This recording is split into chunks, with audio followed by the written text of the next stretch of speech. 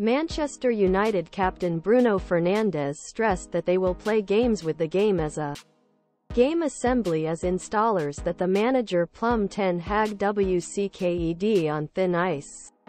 Bruno Fernandes acknowledged that Manchester United did not look too far after Calamitous to the 202,324 campaign. United. A few chastity results in this period, and the defeat against Newcastle last weekend was 10th in all competitions this season. This has increased pressure on Plumskin which, although Dutch had a good hymen in rudder, Red Devils is now a 7th at the Premier League table. But at the summit, Arsenal, Liverpool and Manchester City already away. The United captain, who spoke Manutd before the match against Chelsea on Wednesday night, said, "We just need to play games right now because know that we are not in the position want be.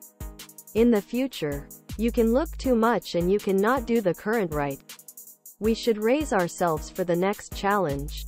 We are not where we want to be in the league, everyone knows it." Fernandes' comments come after the reports that claim that Ten Hag's business is at risk. And Sky Sports pundit Merson believes that he can only have 3 games to save the former Ajax chief. Do you think there will be something on Ten Chag Man Utd? Bruno Fernandes if they lose to Chelsea, Bournemouth and Bayern. I don't see how Ten Chag has done. Chelsea was not defensively big and Man United was everywhere. They scored 3 goals against Galatasaray and could accept 10 against Newcastle. He added United's defeat to Newcastle. I thought it was embarrassing. I was shocked by United's playing and lack of effort.